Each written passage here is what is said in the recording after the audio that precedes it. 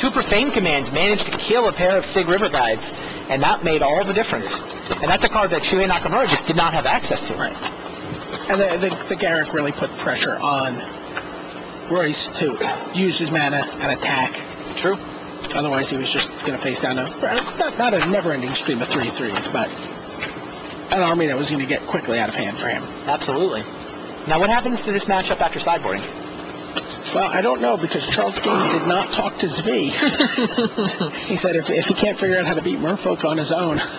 Yeah, we're talking to Zvi in the semifinals. You know, Zvi Malchowitz had identified, okay, here's the American, that's the hero of our top 8 from Zvi's perspective. So gave him some advice, gave him a sideboard plan, which, you know, he needed some help. He needed a little bit of luck in that semifinal match, but he also needed a good plan. And so Zvi helped him come up with that. But, yeah, the Merfolk matchup, a little more straightforward. By now, Gindy has a plan, I'm sure, knows exactly what he wants to do with his deck against Merfolk. He has Slaughter Packs, he has Shriek Maws. I don't think he's bringing in Squall Lines or Cloud Threshers here. The only question, I guess, is what comes out. Right. Also has Kitchen Finks. He wants to, but that doesn't seem like the answer. No. So what does he take out? That becomes the interesting question. You know, how good is...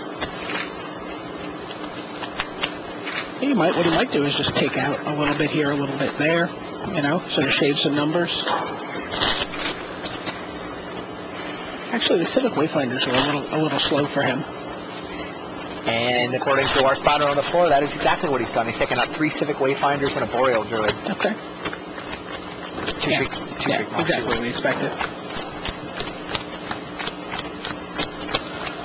4 mana is a lot of mana to take out of a deck, but I'm not sure what would be better. His deck isn't particularly big for this matchup. He's still got the Colossuses, he's still got the Profane commands, but he doesn't need a ton of mana to use Profane command effectively here.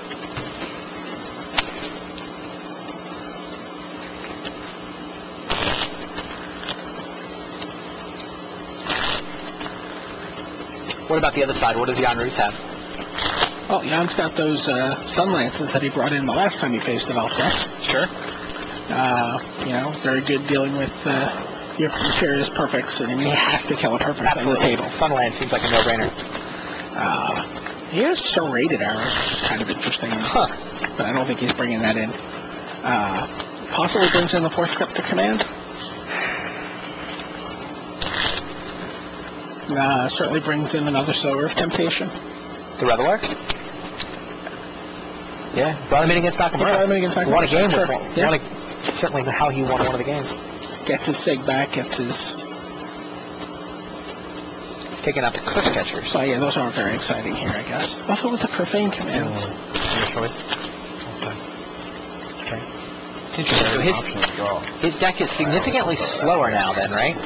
He's taken out a bunch of 1-drops. He's brought in, like, Rebel Arcs. Surprisingly, no one's taken that option yet. That's 3 out of 5 for the Pro Tour title. For 25 pro points and $40,000. Charles Gindy up a game. So players draw their game 2 hands. What are you thinking about these 2 players as we've watched them make their way through this bracket? Anything stand out about them for you? They're good. Yeah, I was thinking the same exact thing. They seem very composed. They seem very thoughtful. They seem very, very, very aware of the game. Yes. I think you can easily understand how they made their way through the Swiss. Absolutely. Jan Ruess is going to mulligan down to 6. I've especially been impressed. I mean, we've watched more of Jan Ruess play than Charles Gindy so far, but I've been very, very impressed with his sort of in-game decisions. Mm-hmm. I mean, you look at Gindy, and he seems totally comfortable. I mean, it's like he's been trained for this moment for 10 years. He's played a lot of Magic. He's played a lot of, you know, reasonable pressure situations. Sure. You know, Grand Prix championship matches 3 times. A number of Pro Tour finishes, performance over the years. It's interesting, too. It seems like they both come into today determined to have fun. Well, again, if you know, the first time you're here, I mean, we talked about it with Nakamura, right? Where there seemed to be... This isn't fun for Nakamura. I mean, I'm sure it's fun to be in the top 5, but he really wants that win. He's thinking about that win. He can see that trophy. Right. He can, you know, sense the legacy. He can see the resume coming together. Right. These guys are, you know, quote unquote, just happy to be here. Right. It helps. It's easier to play that way. I absolutely believe that. I mean, you'll see a lot of times where, you know, a player will stop playtesting quite so much. You'll see, a player who's maybe been out of the game comes back. Oh, they're just happy to be here, but they still know how to play. They're still really good. And sometimes it's just I remember that comfort helps you play better. Worlds in Berlin, the next stop on the Pro Tour also. Worlds in Berlin was an event where 5 or 6 of the players in the top 8 were people who had just said, you know what, I missed Magic, I qualified for nationals, whatever I did, I came back, and I was just really trying to have a good time, and they all did well. I remember really seeing that during that event. And Gindy certainly seems to embody that. He's just smiling and having a good time.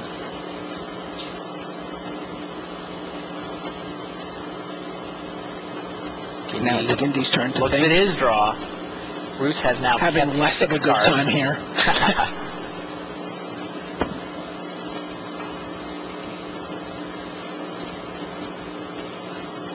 We haven't seen any of Royce's ancestral visions yet. I don't imagine he's only got 2. I don't imagine if he's left him in for this matchup. I think he has. Gindy looking at 7. I'm not quite sure what they are, but he decides to keep them. Let's go. All right. Jan leads with an island and says go. Go. Neither player has a turn 1 play. Lord of Atlantis.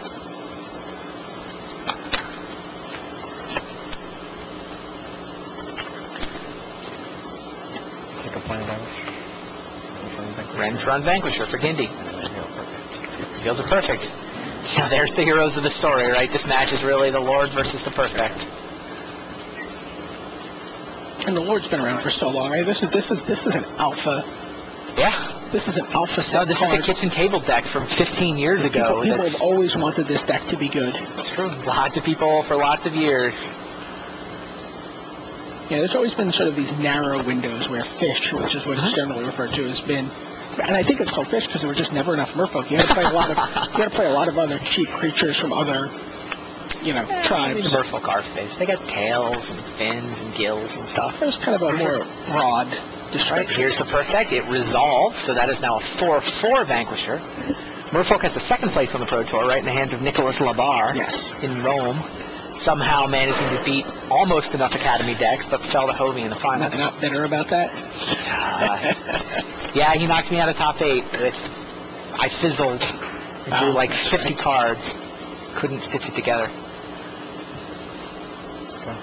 Somehow Nevinyr's Disc came in and had time to untap and blow up like 30 permanents. It's ridiculous. So no, I'm not still bitter.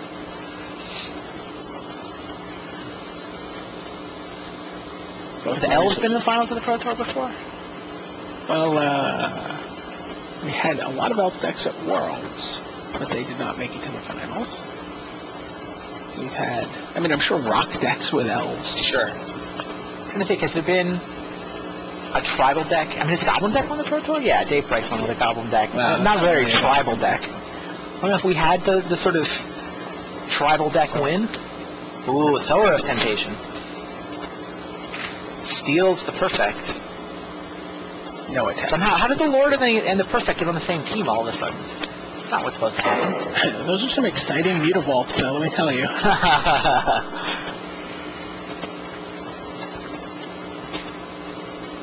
It smells like Profane Terror Shriekmaw buffet here. I think there's a Garrick in his hand, too. What? But I agree with his play. Let's get rid of that Sower before Counter Magic comes up. All the islands are tapped. Time to reclaim my Perfect. And...